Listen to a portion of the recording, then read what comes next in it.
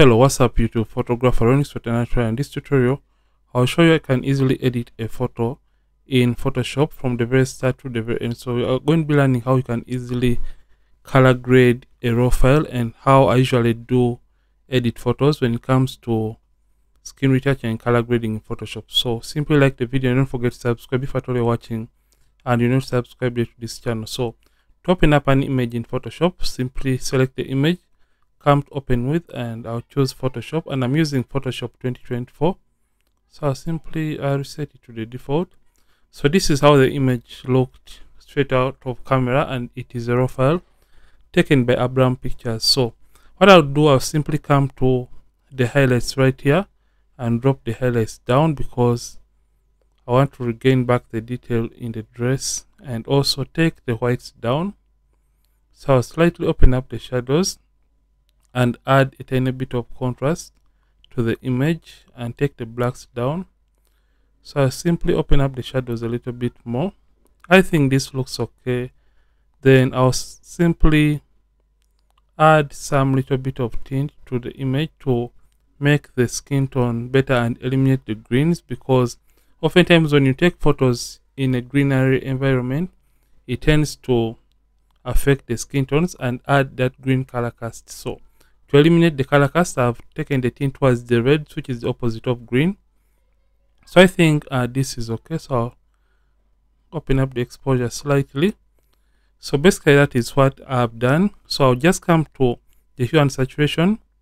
Hue is changing a given color to look like a color on top of it or below it. So if at all to change the greens, you can see I'm hueing the greens towards the aqua side. And I'll do the same for the yellows to look like the greens, to make the greens in the background pop. So saturation is the intensity of a given color. So I want the blues to be somehow oversaturated and make them have more color. So I'll just come to the blues and increase the saturation. I think that is okay. Then I'll come to the hues and simply take the blues slightly towards the aquas, just like that. And by just doing that, you can see what we have right now. So basically this is the before and after so far. So I'll simply come to open the image to Photoshop by clicking on open, and it's going to open the image in Photoshop. So in Photoshop, what I tend to do first is simply cropping the image. So I'll just come right here to my crop tool and crop in the image. I think right there is okay, and hit enter. And after cropping the image, anything is going to be working on the skin. So in order to do skin retouching, I'll simply come to my actions and play my 16-bit frequency separation action and simply hit play. And it's going to stop at the point when I have to determine the amount of skin textures I want to remain within the image. So for such images, I'll take up the radius up to a point when I'm just starting to lose out on the details in the image. So at around 5, that is when I'm just starting to lose out on the details. Remember, a very low radius means less textures, and a very high radius means more skin textures at the end of the retouching process. So I've used 5 pixels, and I'll select or deselect the high frequency layer and select the low frequency layer. So I'll come to my brushes and get the mixer brush tool. So if I told you mixer brush tool is not under the brushes, you can right click here and choose the mixer brush tool. So set it, hardness at 0, and soft round brush has been selected. Make sure clean brush is selected, and make sure you select the second option, that is clean the brush after each and every stroke right here. Then with the weight of 9, load 75, mix at 90 and the flow of 100%. I'll simply slightly zoom into the image by using Ctrl+ on the keyboard, or you can use Command+ on the keyboard, and start evening out the skin tones. So I'll just come and mix just like that. So to mix, basically you hold down, you left click and hold down, and you paint a given area to blend the transitions of the skin. So I'll just come and paint just like that to create a harmonious or even transition within the skin tones. So I think this is okay for the face area. So for these kinds of full body images, I tend not to overdo or over edit. So mix every area that I feel has uneven or inconsistent skin tone transitions. I think this is okay, looks great. And mix in this. So I'm basically blending the transitions between the skin tones so that they can be nice and even transitions in the skin tones. So come this other area of the hand and also blend or smooth out the transitions. I'm using the Mr. Brush tool and I've not zoomed all the way in, because when you zoom all the way in, it means you have more work to do and you can't see the uneven skin tone transitions. So to increase or decrease on the size of the Mr. Brush tool, just use the bracket keys on the keyboard. So I think we are almost done with the blending process for the Mixer Brush tool. So it is just that easy and quick if at all you practice. Remember, with practice you can retouch better and retouch faster. So just turn this back on and I'll zoom out, command minus to zoom out, so you can see before after. So get the high frequency layer and get the clone stamp tool. For settings, hardness at 0, soft round brush selected, the mode is normal, opacity in the flat 100%, align is selected and the sample is set to current layer. Zoom into the image, command plus, and simply hold down the option key to sample, option key left click to copy clean skin and paint over the blemish to get rid of it. So you can use it to also remove these fly away hairs from the model's face. So I think we are almost done removing these skin imperfections. Command minus to zoom out. So right now we are done working on the skin before after. So next thing is going to be creating even skin tone transitions or even color grading. So in order to color grade, basically I use a simple technique. So I'll first of all create a stamp visible layer by pressing Shift Option Command E on the keyboard. For Windows it is Shift Alternate Control E on the keyboard. Then come to the adjustments right here. So I'll come to the adjustments and create a gradient map adjustment layer.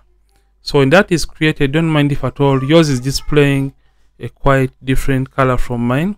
So what I'll do, I'll just come and hide this layer and select the gradient icon. So make sure the gradient icon is selected, then left click on the color option and it's going to bring up this. Make sure the sample is set 5x5 average, and if at all it is showing a plus this kind of icon, press the caps lock key on the keyboard and left click on this pointer. So just want to copy colors from the skin tone and left click on the color option, zoom into the image and simply choose a darkest point of the skin tone and hit OK. Then come to this pointer, left click once and choose the brightest point of the skin tone and hit OK. Then we are simply going to come to the middle right here and create a mid-tone color, a pointer. So I'm just going to put 50 and click on the color option and choose what I feel is the mid-tones of the skin. So I think that color is okay for the mid-tones. So right now we have mapped the colors from the darkest color to the brightest color. Hit OK. And now what we have to do, we are just going to activate this and change the blend mode from normal to color. And after doing that, simply hide this layer and come and put it in a group. So after putting it in a group, what we have to do, we are going to close the group and come to this layer that we created, the stamp visible layer. Just come right here to select and come to subject so that we can make a selection on the subject. Remember, we only want the color grading to affect the subject and not her outfit. So come to the quick selection tools and simply make sure the quick selection tool is selected and this minus option is selected. So after doing that, you can simply left click and paint away from the areas you don't want to be affected by the color grading. So just want only a skin to be selected. So click away just like that and click away from the outfit, and I think that is a fair selection. I'll just click away. So after doing that, hold down the option key on the keyboard and click on the layer mask right there, and it's going to create a layer mask for a skin tone. So after doing that, hold down the shift key on the keyboard and drag it and place it on the group layer for the color grading. So open this once again and now activate the color grading layer. And by just doing that, you can notice that it has created even skin tones, but it is still affecting other areas of the model. If at all, we have to zoom into the image by using Ctrl plus, or you can use Command plus. So to refine this better, simply click on the layer mask and get the brush tool. Make sure you have black and white on these two color swatches. So to switch between black and white, or to reset if at all you have any other random color right here, press D on the keyboard. So to switch between black and white, you can use X on the keyboard or use this arrow, and make sure the hardness is set to 0 and software on brush is selected, and mode is normal, opaque at 100%, flat 100%. So make sure rather we have black as the foreground color, because black is going to erase or rub away the color grading. So just paint using our brush or the black brush to perfect or fine tune the color grading to only appear on the skin of the model. So just do that and eliminate it from the hair. You can zoom into the image by using Ctrl plus and erase it from the eyes or even the nose area. So this is how basically I do the color grading nice, easily and faster. So I have to eliminate it from the eyebrows just like that. So I'm painting using a black brush. So to paint back a given color grading, you can switch it back to white, and it's going to paint back the colors in those areas that we want to paint the color grading onto. So for now, I'm painting using a black brush to hide away the color grading from those areas. So I'll come and also eliminate it from that area of the dress. So zoom in to be precise enough, and take your time as you're painting, just like that. So paint back color, switch the brush to white, and you can paint back the colors. So I think we are almost done. I'm just going to paint it away from there using a black, and also eliminate the color from the watch or even the nails if at all you don't want to change the nail color. So right now we are done color grading the image. So let me just first of all correct these areas. So and eliminate it from that string, and also from these areas just like that, and paint back color grading to these areas. So right now we are done color grading the skin, and you can see how even it is. So before, after, before, after. So I'll just come the opacity and reduce on the opacity if at all the effect is too much for our liking. So after doing that, the next thing I tend to do is simply coming right here and creating a selective color adjustment layer. Come to the blacks and simply intensify the blacks and cool down the blacks just like that, and take the cyans just like that.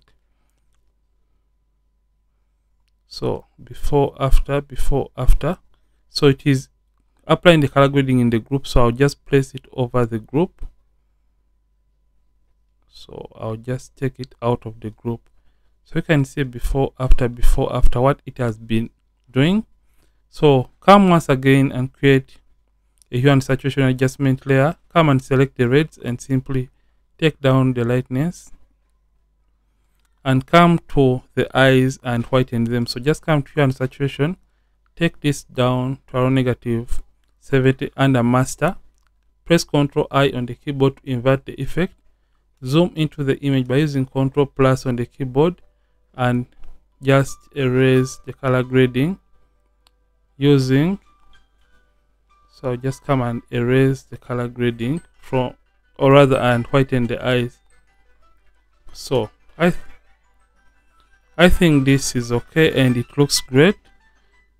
So let me show you a quick before and after for the color grading process. So this is the image before after.